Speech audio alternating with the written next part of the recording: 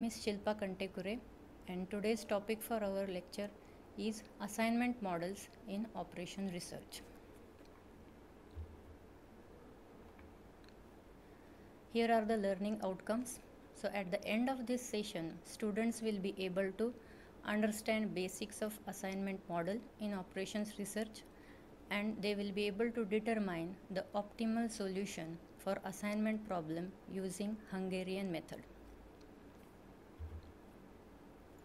These are the contents.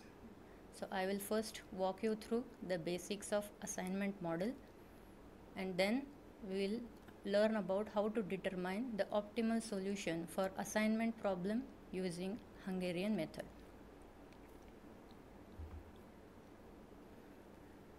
Now let's see what is an assignment model. So assignment model is generally, it deals with the optimal allocation of tasks to the resources. Now here the resources can be agents, can be workers, can be machines, and using assignment model we have to assign the resources to the particular tasks efficiently. Now here assignment model focuses on the assignment to exactly one agent. So it is a one-to-one assignment.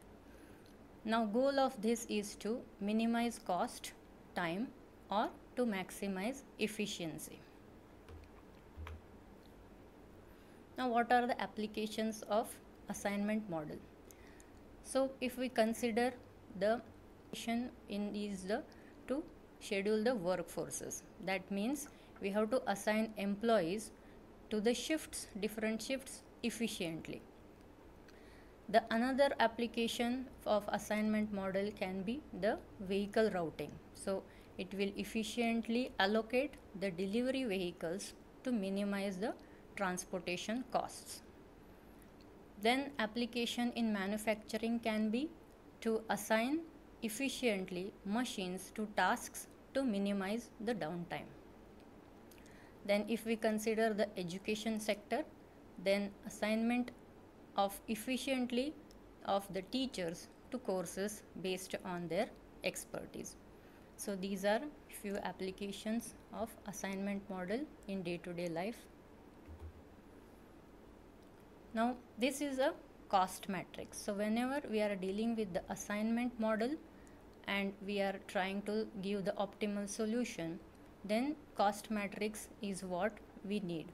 So here if there are 1 to n number of machines and there are 1 to n number of jobs, then we have to prepare this cost matrix where it is the cost required for machine I to allocate to the job J. So the cost element Cij, it is the cost which the machine I is required for to allocate to the job J. Like that we have to get this cost matrix. Now there are different types of assignment problems. So the first one is the balanced assignment problems, where there is equal number of tasks to the resources. Then the second one is the unbalanced assignment problems. Here the number of tasks and the number of resources are not equal. Then the third one is the infeasible. Here it has restrictions where certain assignments are possible or not. So for example, I have a particular job and one of the person is available, but I cannot assign that particular job to the available person because he lack the needed expertise in that. So even though resource is available but the assignment is not possible, so such types are, they come under the infeasible assignment problems. So here in this lecture we are learning how to do the assignment using the Hungarian method. Now these are the flow chart which shows the steps of Hungarian method. So at the beginning, at the start, when we get the cost matrix, so first step is that we have to go for the row reduction. Okay, so row reduction means we have to subtract the least or the minimum element of one row, one particular row, from the all the elements of that row. Then the next step is the column transformation or column reduction. Here what we do, in each column, whichever is the least or minimum element, we are going to subtract that from the other rest of the other elements of that column. Once we are done with row and column reduction, then we have to draw lines, and the number of lines should be minimum so that we can cover all the zero elements which are present. After doing that, we have to decide that the number of lines which is smaller than the rank of the matrix. Smaller, then we have to go to the next step, which is we have to overwrite the elements. Okay, and after overwriting we have to update the matrix. Now whatever after updation, whatever new matrix we get, again we have to cover all the zeros present in that cost matrix with the minimum number of straight lines. And then again we come to the decision and check that whether the number of the lines is smaller than the rank of the matrix, and this will continue till we get the answer no. So when the number of lines and the rank of the matrix are equal, then we have reached to the end. That means assignment is done efficiently. Now let's solve an assignment problem so we will understand the concept more clearly. Now here is the problem.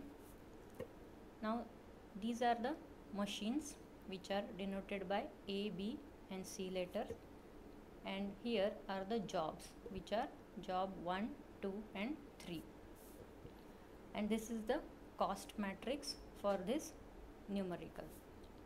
So if we look here, so this is a 3 by 3 square matrix.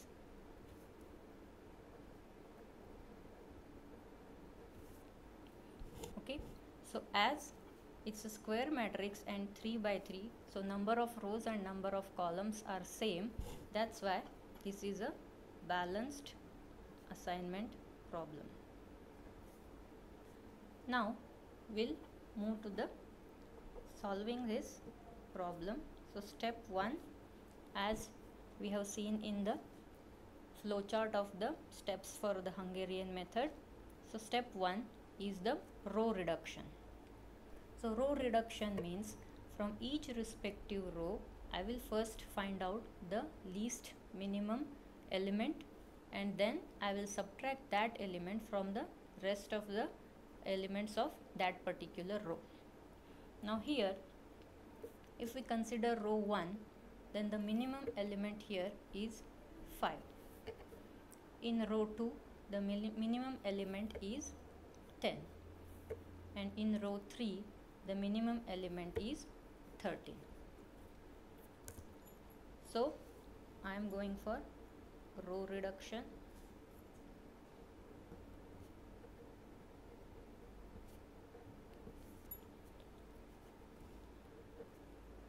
So here, so minimum element is 5, so 5 minus 5 will be 0.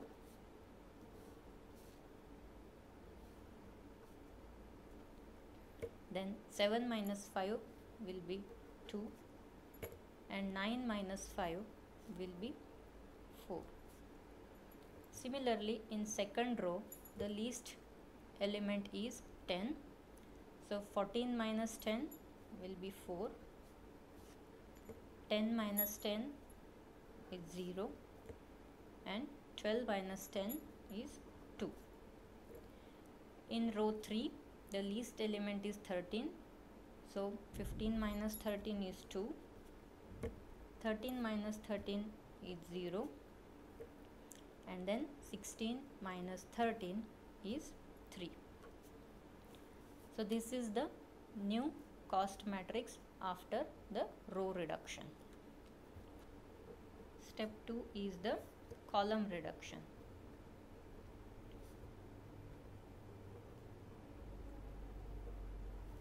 Here we will do first find out the least minimum element in the each column, and then we will subtract that element from the rest of the elements of that particular column.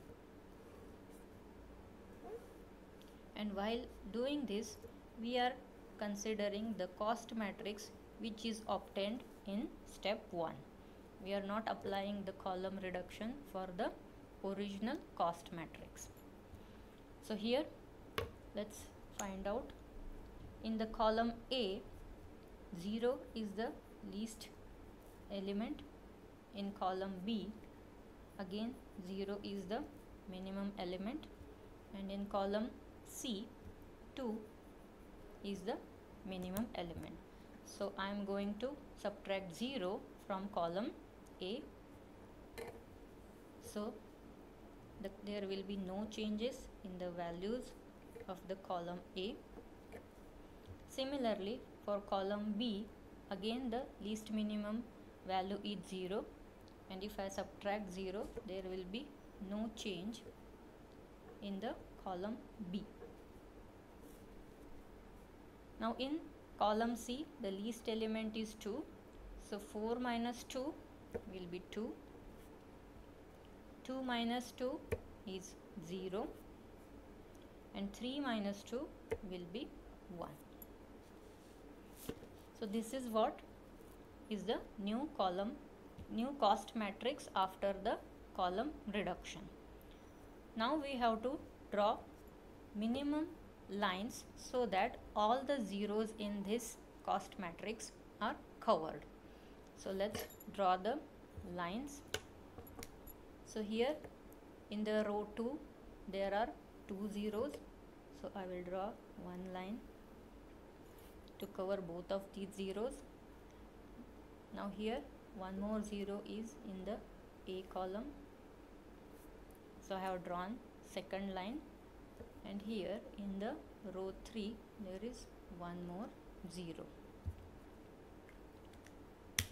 So now we have to check whether the number of lines, now here in this case number of lines is 1, 2 and 3 is 3, and it is equal to the order of the matrix, is equal to the order of matrix, which is again 3. So if this is the condition that the number of the minimum lines we have drawn to cover all the zeros is same to the order of the matrix, that means we have reached to the optimal solution.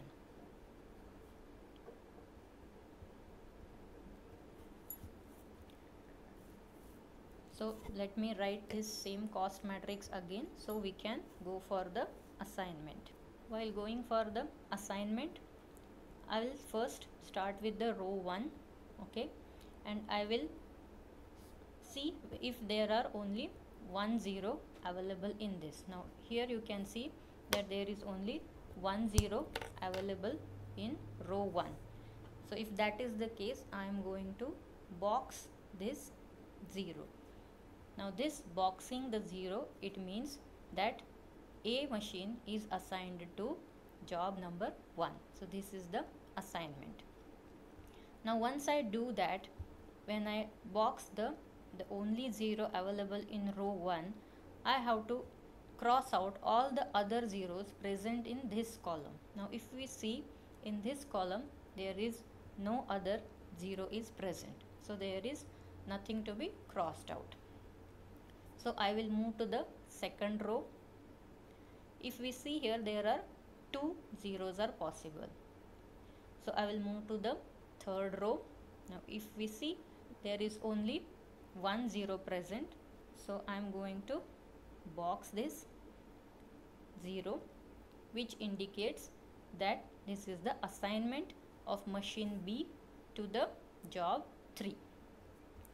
Now as per, once I do this, I have to check this column in which I have boxed this 0. I have to check this column and cross out any other 0 present in this. So I am going to cross this 0 out.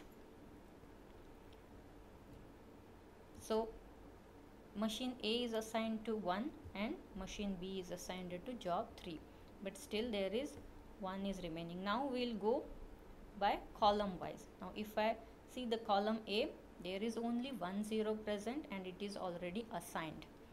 If I check column B, then now there is 1 crossed and 1 boxed 0.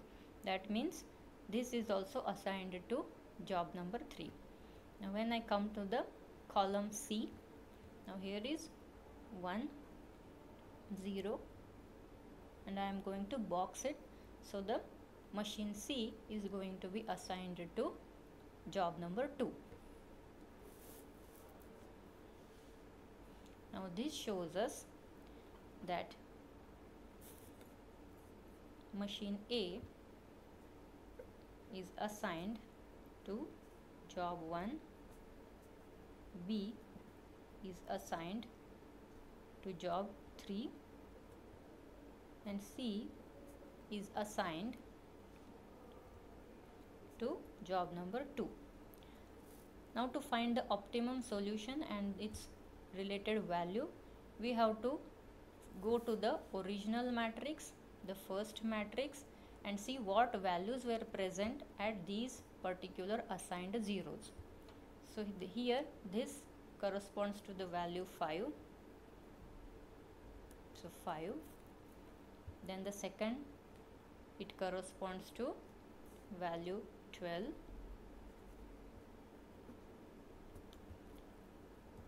And third, it corresponds to the value 13. So if we add all this, so we'll get the optimum solution of 30.